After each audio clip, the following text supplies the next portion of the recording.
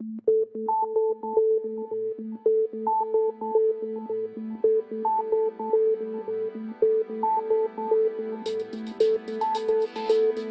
started my college career in 1977 at the Colorado School of Mines. And going into the School of Mines, I really didn't have any idea what part of the mineral industry that I wanted to be part of.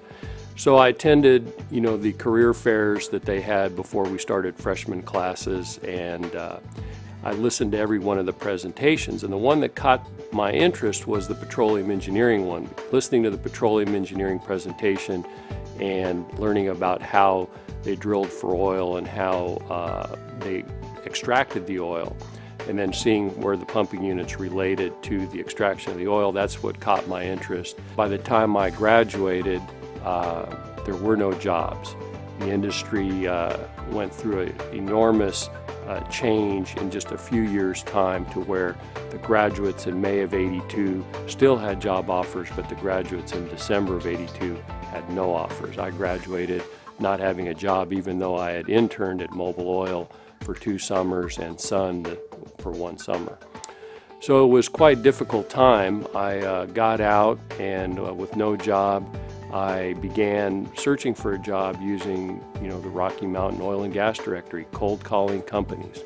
So finally, after a couple of months, I ended up working for a small independent that was developing coal bed methane reserves in southern Colorado.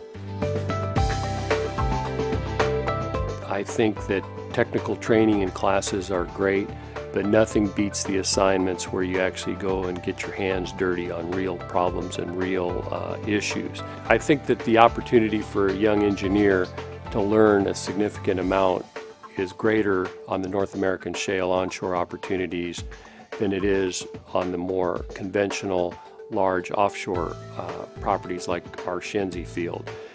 Difference being that there's far more wells to work on. The crew change is something that the industry has been talking about now for about 10 years, and the kind of the definition of the crew change is that there's a late career professionals exiting and not having enough mid-career professionals to fill the gap as we continue to recruit on the front end to build the inventory of engineers that we need to sustain the growth of the company. Internally, we are planning for it. We are working everything we can to organically grow talent within our organization to fill the gaps as these senior people decide to retire, but we're also actively recruiting and filling positions at the senior technical levels with people that have already left other companies and are still available. They're still technically viable, and they still want to contribute in a big way as they complete their career. And so the opportunity that's created by the fact that we've got a large number of very senior technical professionals. They're like intensifiers on a frac job. They take the organization from one level and accelerate it to another because they can mentor across a broad range and handle a large number of young interns and graduates that we can mentor with these guys. Our company philosophy around recruiting and how we build our pipeline of technical professionals is we start with the basic premise that we recruit the best candidates from the best schools.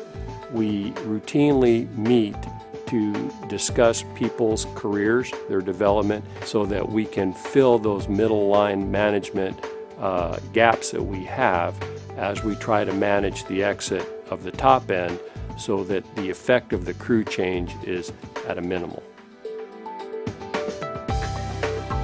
I think the most important advice that I can give based on my own experience is to develop a plan early as to what you believe you would like your career to look like and what you aspire to get to, and start building the technical skill and also building on the soft skills that will make you successful as you go up in your career.